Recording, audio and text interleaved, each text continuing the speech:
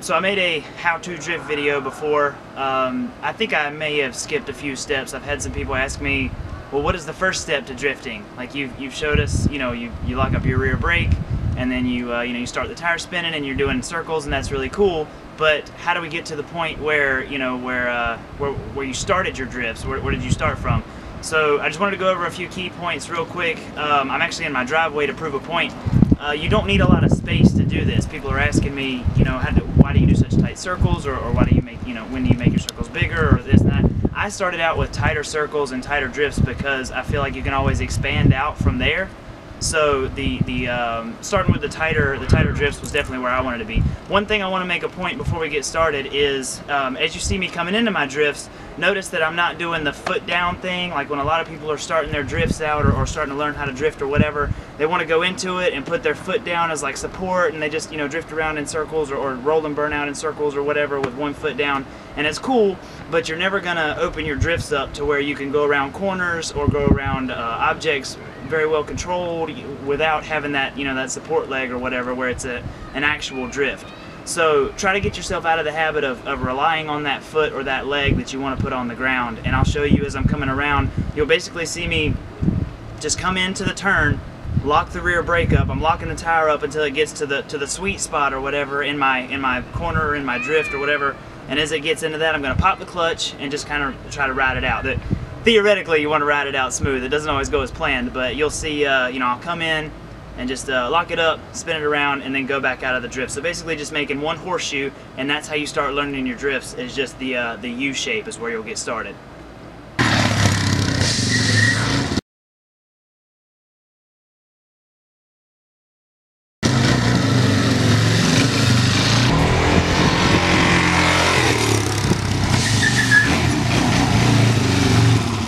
See me stop, that stopping point where I just was, you saw me instinctively kind of pop the clutch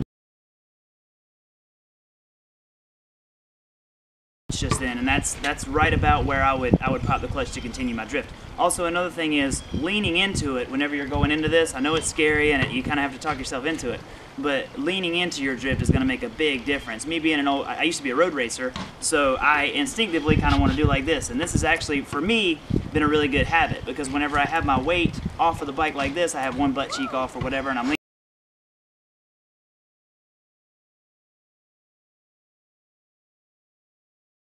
leaning into it, it keeps me, she thought that was funny, it keeps me from high-siding, and high-siding is a huge problem. I actually broke my hip last June from a high side, which was no fun at all. So you don't want to be there. So to keep from high siding, keep your weight inside. It'll help keep the bike from jerking you.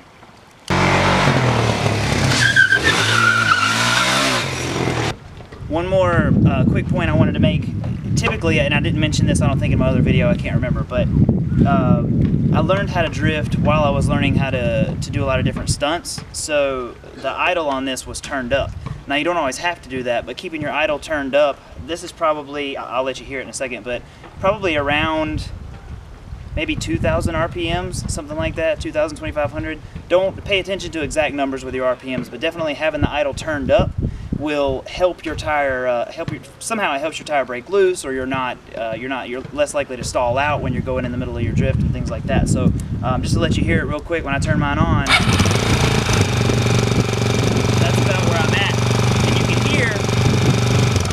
can hear that the engine's turned up a little bit more. It's not doing that loping sound that these things typically do. So without that loping, it's already, the motor's already excited, and it's much more likely to keep the drift going.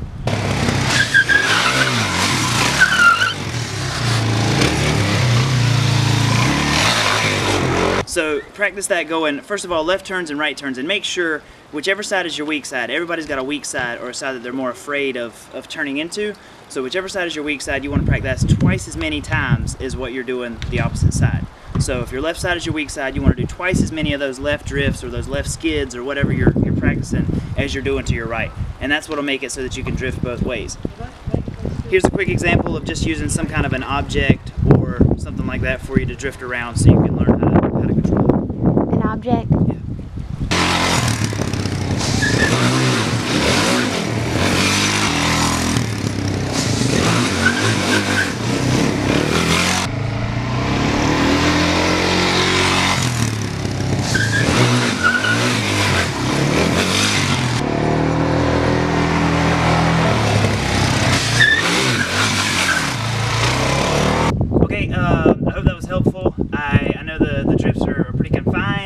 really short, and you know, you're saying this guy's just, you know, sliding his rear around or whatever. But this is exactly how it started. This is where, you know, it was like a year and a half ago or so, maybe 2 years. I started posting the drift videos, and through a lot of trial and error, this right here is what got me to where I could control the drifts.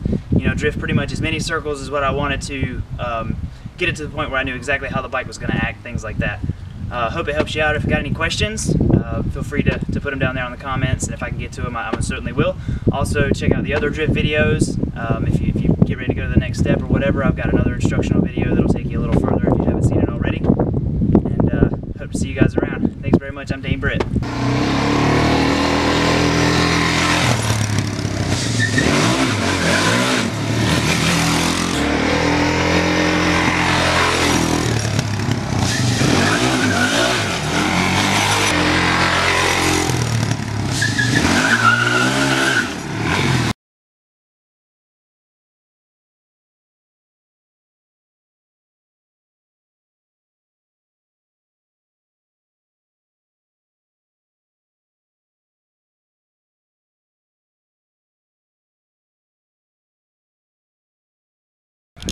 Oh, you look kind of cool with the wind blowing your little shirt. All right, thank you. So, I forgot the next point I was going to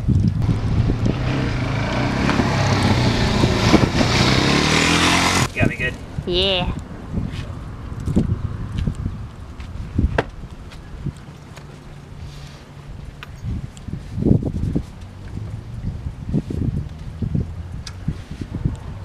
You're recording? What are you looking at? Okay.